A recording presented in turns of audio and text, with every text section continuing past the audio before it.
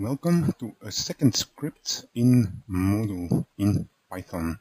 Now, the first thing I want to tell you is that I am recording these videos as convenience for myself. So I am learning Python and scripting in Modo at the moment. And when I learn new things, I record a video of them. And I might as well upload them to YouTube so that everyone else can benefit from my experiences. So if you're an experienced programmer or experienced in Modo, at least, then these tutorials will not be for you. If you're new to Modo, then you might benefit from these videos. In these videos, I am also not going to type in code.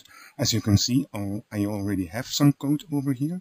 If you want to copy it, I suggest you pause the video and then you can copy the code and then you can continue watching the video. What I am going to show you is how I got to that code. So if you start out writing a script, you will need to search the wiki.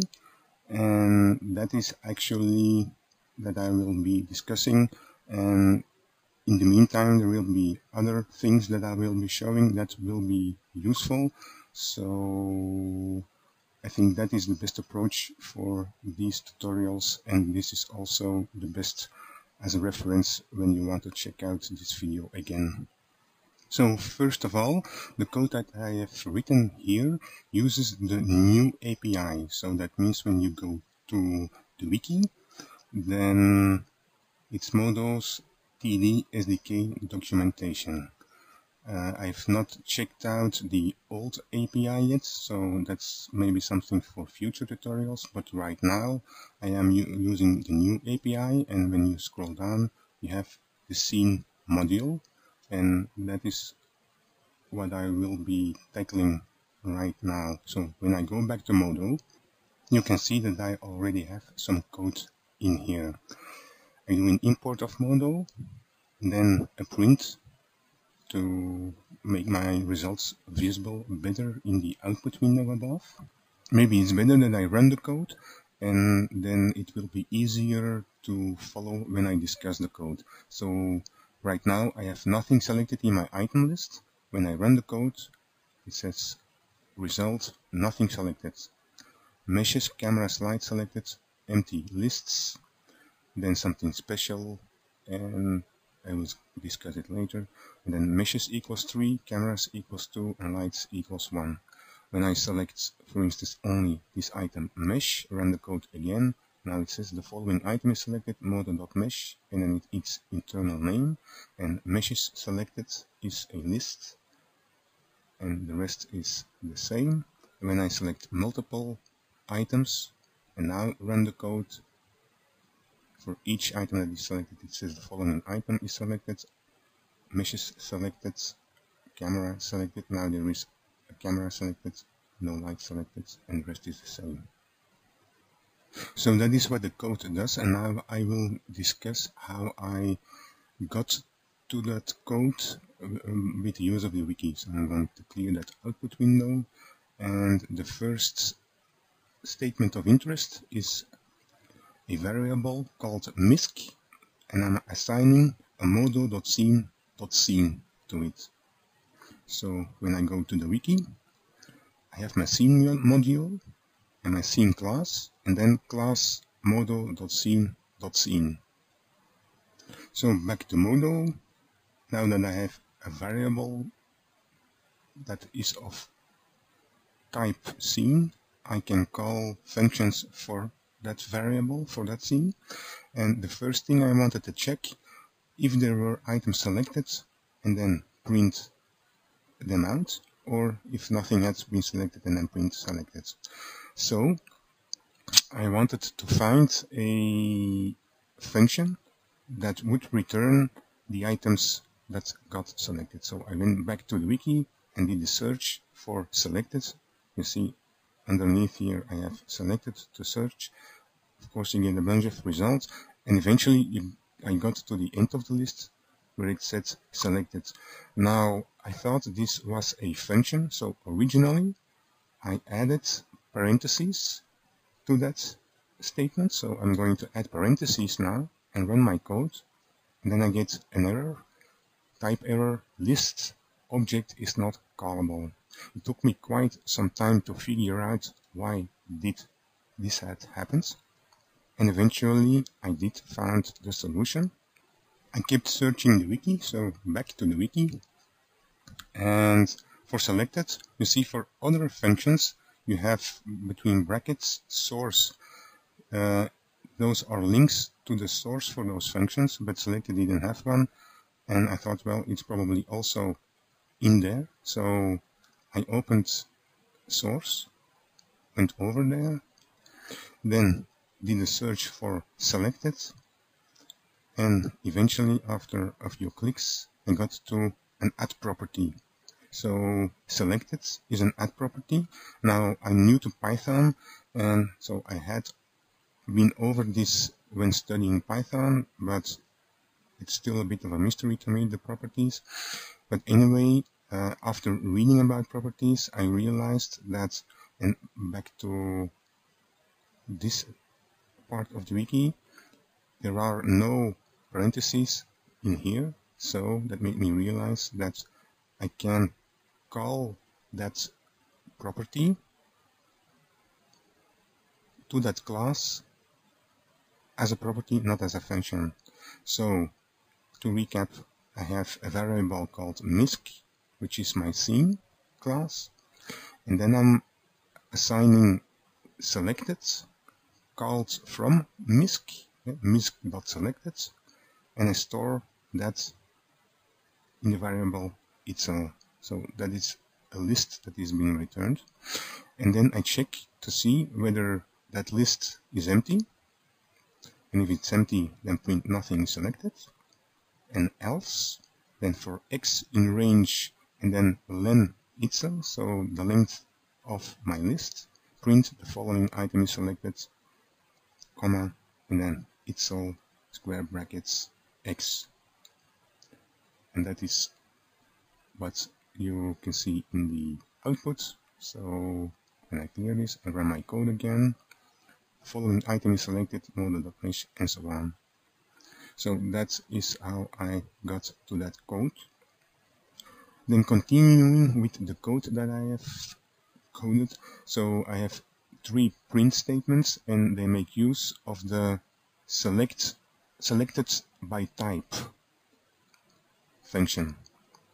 And this is again of the class scene, because it's being called from mysc, and mysc is an instance of modo.scene.scene. So when I go to the wiki, at the end you have selected by type, and it takes 2 arguments, and one of them is mandatory, and it returns the selected items of a specific type. And the return type is a list of modo.item.item. So this function returns a list. So back to Modo. So I have 3 print statements, and I'm calling mysc, not selected by type, and the first time I'm calling for type mesh, the second time for type camera, and third time for type light.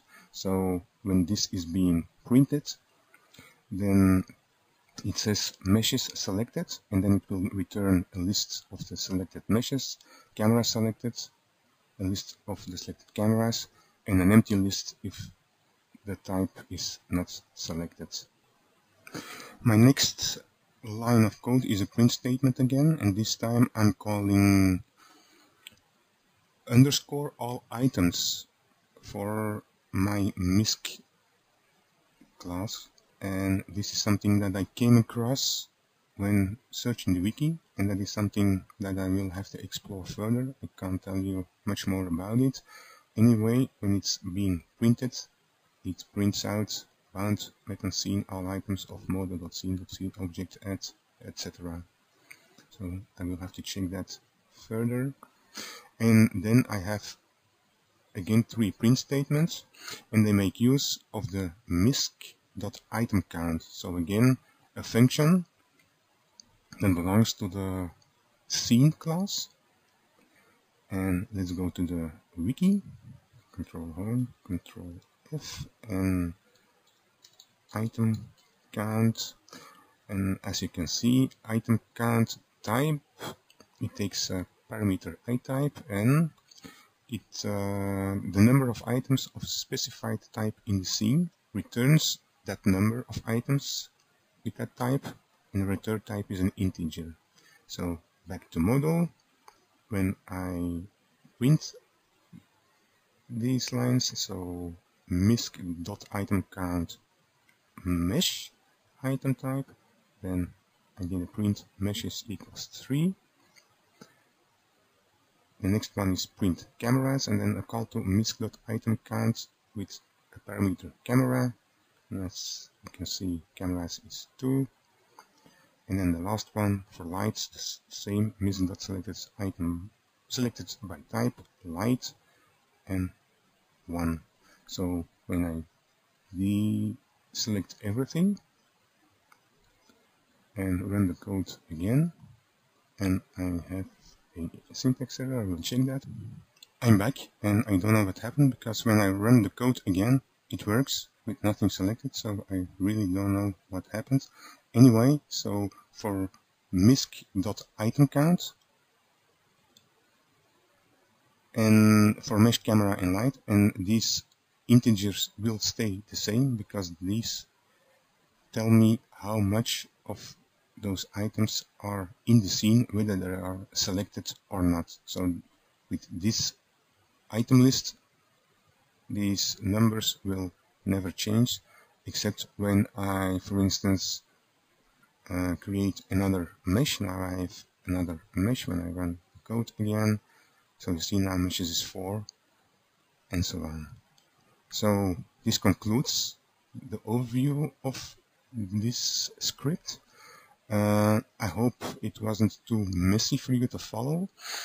And as I said before, this is done for my own convenience, this video, so I can go back to it if I forget something what I had done, then I can watch my own video again. And I wanted to show you how I got to that code and not just typing in the code. Anyway, I hope you found this useful. There is one last thing that I wanted to show you. I've already shown this in other videos, but here you can see it with a practical example, getting help with the help functions and the dir functions. And I should uncomment these, so this one has not been uncommented completely, and I have done something wrong over here. So help, and between parentheses modo.scene.scene. When my cursor is on that line and I press Alt, Shift, and then press Enter, now in my output window, you see I get help about the scene class. One thing to note is I've noticed that it ends with selected. When you go to the wiki, when I go to the end of that class, you also have selected by type, and this is not being included when you do a help here in the Python editor. So when doing a help modo.scene.scene, or maybe with other classes this can be the case also, you have to make sure that everything that is being returned is actually there in the wiki, because for this example it isn't.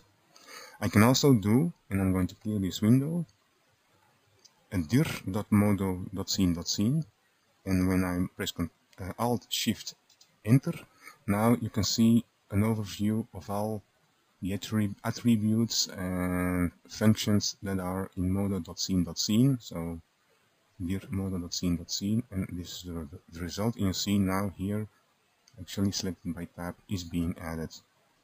But this can be a useful help method if you're looking for something and you don't want to go directly to the wiki, just search the available functions.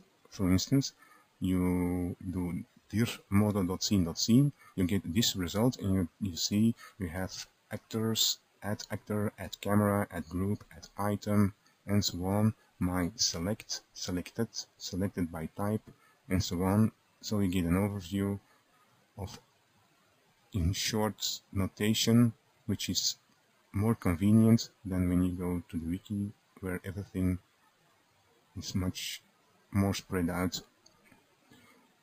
And you can do, of course, the same for other items. So here I do a help on modo.scene.scene _all items, Alt Shift Enter, and then when I get to my output window, all items between parentheses self, unbound modo.scene.scene method. When I do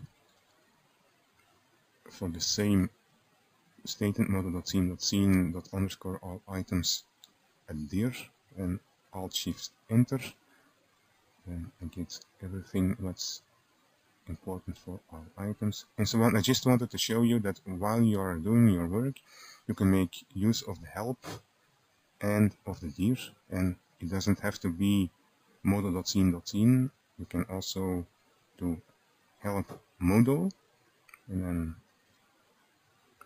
and that's not the point, so help modo, and I have to be with my cursor on that line, and now press Alt Shift Enter, and then you see in the output window you have your help of the modo.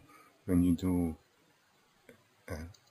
dir.modo, and I'm going to clear the output window again, Alt Shift Enter.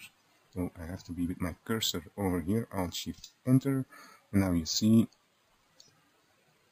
for an overview of dir modo and so on. Just wanted to show you that. And I also wanted to show you the following. So for instance, with the statement itswell equals mysc.selected, when I delete that, and when I have misc and then a dot, and my cursor is right after the dot, when I press the tab key, I get auto-completion, so I can scroll to selected and select that. So now that has been added, so we can also make use of the auto-completion. And one last thing that I wanted to show you, when you're working in the Python editor in Modo itself, it's important to save your work regularly. So when you go to this icon, you get a prompt to save your work. When you have typed in a lot of code and Modo were to crash, for instance, or if you were to write some code that went into an infinite loop, then you probably have to shut down Modo, and then you will lose your work. But instead of saving with the file like this every time, I simply do Control A to select everything, Control C to copy, and then I have an instance open of Notepad. I press Control A to select everything, and then Control V to paste everything, and then go back to Modo and run my code. Now, when Modo were to quit like that, and I'm not going to save, then I still have my Notepad open, and that is something that I can save. So then you have a copy, and copying and pasting like that is a lot faster than when you do a save in Modo itself every time. So I do Control A to select everything, Control C to copy, and go to Notepad. I do again Control A for what is to replace what was there, then Control V to paste, and then Control S to save. And that's much faster to save everything like that. So I hope you found this useful. Bye for now.